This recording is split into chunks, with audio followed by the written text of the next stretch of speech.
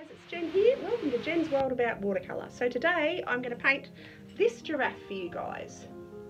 So let's get painting. Righto, so here we go. Just starting off with a basic outline, keeping it quite simple of this little giraffe. Yeah, just doing the outline of her face. So she's got quite a triangular shaped head. And now I'm just doing some of the lines that just sort of describe the shape of her face and round her eye. She's got beautiful, big, lovely round eyes. So they're just gorgeous, gorgeous things. Here in Australia we have, they call them animal experiences, and for my daughter's 18th birthday we took her to the Melbourne Zoo and she got to feed the giraffes. We all got to feed the giraffes, which was a bit cool. So yeah, we went into their enclosure, into a special area in their enclosure, and they all came up to us and we hand fed them. It was just glorious. So they're absolutely beautiful things. Adore giraffes, and they're so gentle, they're so large, but they're so kind. So yeah, so now I'm just drawing in her patches. I'm not worrying about where they are in the photograph. I'm just literally making them up as I go, trying to keep them sort of symmetrical, one above the other, and take him in the general shape of her body. So no fuss there, just really simple, just sticking them in any old wear really. So one there, one there, one there, and then I'll pop them on the top sort of roughly opposite each other. Sort of like a jigsaw, fitting them in like that. They don't quite go to the top of her neck where her mane is, so I don't quite take them up there. Then I'm gonna just add a couple of odd shaped ones in, and then add her shoulder.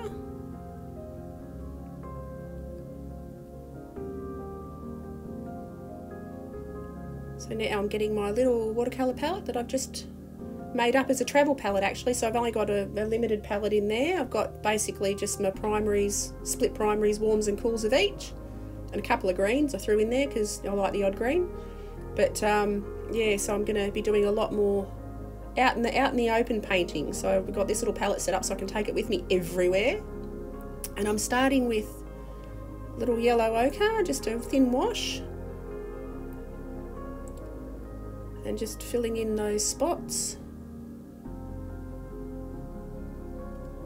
I'm not going to worry too much about staying in the lines because you'll see later I'm going to sort of blend around the edges of the spots anyway, so it doesn't matter if I go outside of them a bit. It's just giving me a general colour so I know exactly where a colour needs to be. So I'm going to go into these now. I've finished them all in yellow ochre. I'm going to go back in, I'll just take that little bit, thin that out a little bit, so I've got it right outside the line there.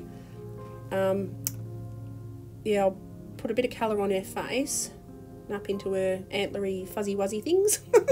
If anyone knows what those little antlers on giraffes' heads are used for, if they have a purpose, I'd love to hear it in the comments below. I'd love to know what their purpose is. Yeah, anyway. Oh, one bit of trivia I did find out that is really fascinating about giraffe is that the older they get, the darker their spots are. So as you see, if you see a giraffe and it's got pale spots, well, chances are it's a young one. If it's got darker spots, it's an older one. So I guess I'll be painting a middle-aged giraffe. Anyway, so now I'm adding a little bit of raw sienna in to give her that sort of older giraffe look. But I'm not worrying so much about where, and like I'm just running it around the patches. I'm not being sort of too pedantic. And now I'm popped a bit of her mane in just to get that in. I'll pop some vertical lines in after. Yeah, this is what I mean. So see how I'm wetting the brush, putting a heavier bit here and then running it off with a bit of water and letting it spread. So that's sort of patchy, but I quite like that because yeah, the colours aren't all exactly the same all across their whole body.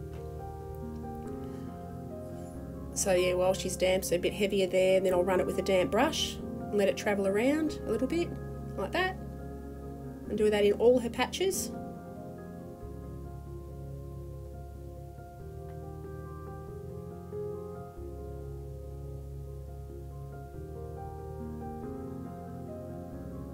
A bit much on the brush down there, but that's okay. I'll just drag it out with a wet brush, or a damp brush rather. And then I went and got some Caput Morton that I didn't need, which was really smart, so I'll just ignore that and go back to my burnt umber. So getting to know this palette, I had it upside down rather than yeah, the way I usually have it, so I went for the wrong palette, the wrong little pan. So instead of getting burnt umber, I got Cabot Morton, but that's okay, I just went to the other one. So now I've got my burnt umber and I'm running that around the darkest spots of her face. And down around her eye. I've actually mixed a bit of cobalt blue in there just to make that a bit greyish. So just around her eye and the base of her chin. And now making up a little bit more of that grey for her nose. And to define around her eye a little and on her fuzzy wuzzy things. And now I'm going to do just the shadows in her ear with that same grey. And the darkest shadow around the edge of her face, like that.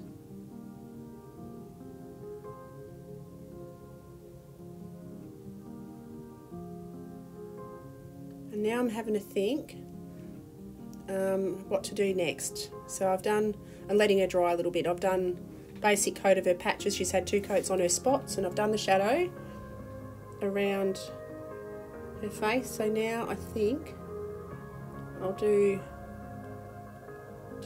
take the edges of like a damp brush and just run it around the edges of her spots, and that will just give the colour for the base like her normal coat.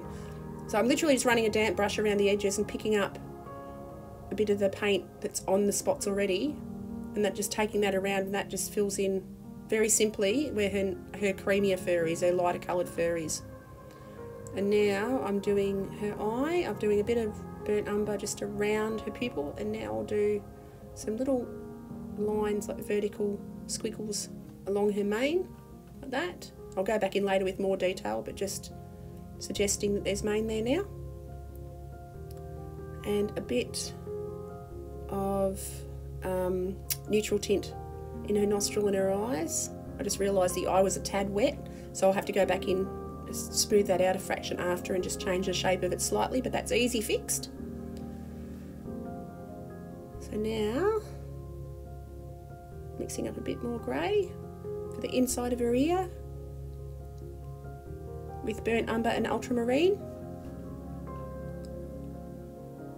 Just seeing where all their shadows are. So when I'm looking at the photo that I'm using as a reference from Pixabay, I'm squinting so I can see the darkest darks, you know, the variation in the shadows in the tones in her coat. So I find it really helpful to squint, then I can see where the darkest spots are and the lightest spots are. So now I'm going in with a thicker mix of burnt umber, just pure burnt umber, just back into her spots.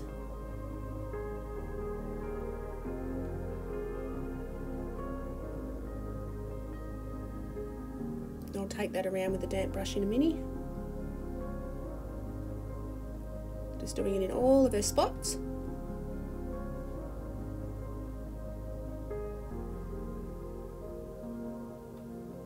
Run some under her neck, because there's a little bit of shadow there, but it's very slight.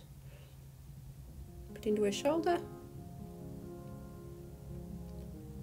Take a bit of colour onto her ear, just a bit of damp brush.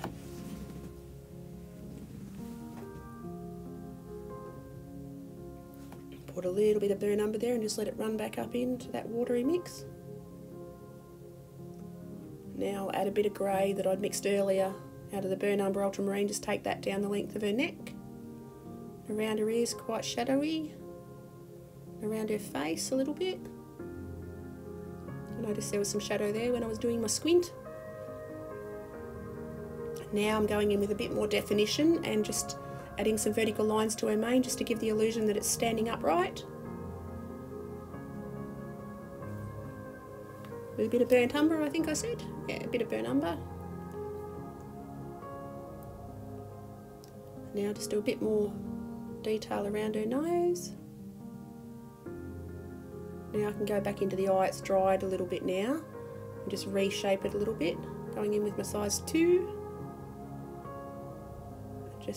They've got very, very dark rims around their eyes and dark eyelashes. They're gorgeous creatures, so I'm just defining that eye now, and I'll take that shape of that pupil out a fraction because it's sort of mucked it up a little bit. Now I'm doing some lines around her eyes, do some eyelashes in.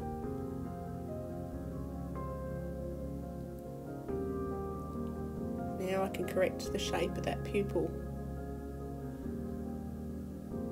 So, after I've had some neutral tint to her fuzzy wuzzy bits, just to darken them right up.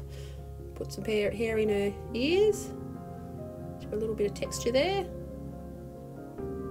Now I'm going to fix her eye.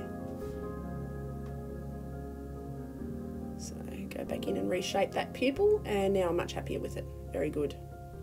Righto. Looking good. So pop that other eye, just the edge of it, and a couple of little eyelashes like that.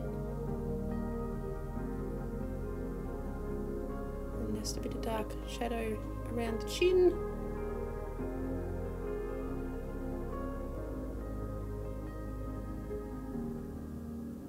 Just doing little touch-ups here and there. Pop the picture on, but I've still got a little bit of work to do. I'm just going to touch up a couple of these patches, just a couple of her spots. So just mixing up another colour now. I thought I was done, but I'm not done. So I better go back and do a bit more. So you just start adding a bit more burnt umber. So I hope you're enjoying this video, and I'd love to share more with you. So if you click like and subscribe, I'd really appreciate it. It really helps my channel. Yeah, I'd love to share my work with you. I'm having an awesome time making these videos. So yeah, I shall see you all next time. Enjoy the last bit of the video. Have an awesome day, guys, and thanks again. Bye.